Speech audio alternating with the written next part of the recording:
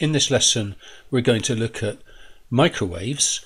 In the last lesson we looked at radio waves, and we learned that radio waves extend from round about 10 kilometers at long wave to 10 centimeters at VHF or shortwave. And now microwaves, well, they extend from round about 10 centimeters through to 1 centimeter as a rule of thumb. Now, since the wavelength is decreasing as we move in this direction, the frequency is increasing. So microwaves have higher frequencies than radio waves, and as a result they're able to carry more information. So there's a lot of interest in microwave communications, particularly in this day and age of the internet and this age of information in which we live. So nowadays information is relayed to us via microwave links between transmitters and satellites which are orbiting the Earth, and so it's very important that these microwaves are able to be transmitted through the Earth's atmosphere. Now, the Earth's atmosphere contains water vapour, and water vapour can absorb microwaves.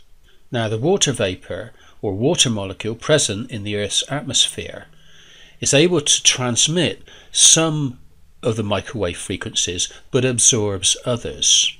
And it turns out that the water molecule transmits shorter wavelength microwave, that's the higher frequency, and absorbs the longer wavelength microwave, that's the lower frequencies. So as a very general rule of thumb, the longer wavelengths, that's to say the shorter frequencies of microwave, are absorbed by the water molecule, while the shorter wavelengths, that's the higher frequencies, are transmitted by the water molecule. So these frequencies here, these wavelengths, must be used for telecommunications, for communications purposes, and for sending data up to satellites and back to Earth again.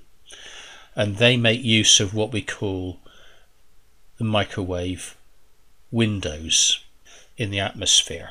Okay, what happens to these longer wavelengths, round about 10 centimeters that is, when they're absorbed by the water molecule?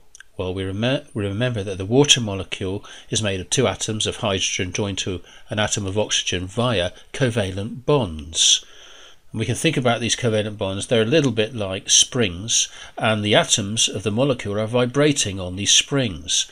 Now, when the molecule absorbs these microwaves, these longer wavelength microwaves, it causes the atoms to vibrate more. The amplitudes of vibrations increases, and increases very quickly. So what's happening is that energy from the microwaves is being transferred to the vibrations of the water molecule, causing them to vibrate with a greater amplitude and causing the temperature of the water to increase rapidly. So this phenomenon can be used in a microwave oven. Okay, food, which contains water, is placed inside the oven.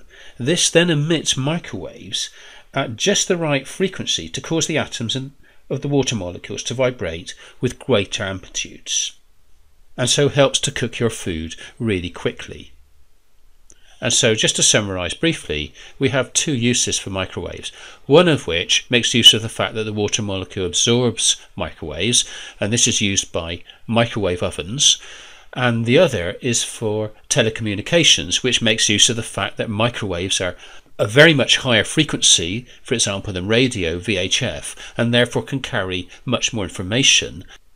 Now, the frequencies of microwaves used for the telecommunications purposes have to be at shorter wavelengths, that's higher frequencies, because these are transmitted as a general rule by water in the Earth's atmosphere. And so links can be established between transmitters and satellites and back again.